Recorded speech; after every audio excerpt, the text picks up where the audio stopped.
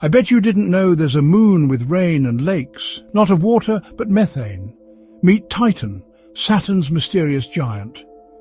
Recently, NASA's James Webb Space Telescope captured stunning images of cloud formations in Titan's northern hemisphere. These are the first ever sightings of such clouds.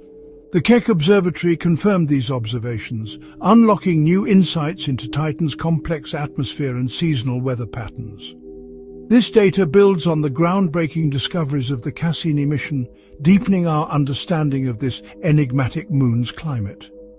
Could Titan's methane-rich atmosphere and organic chemistry harbor the precursors to life?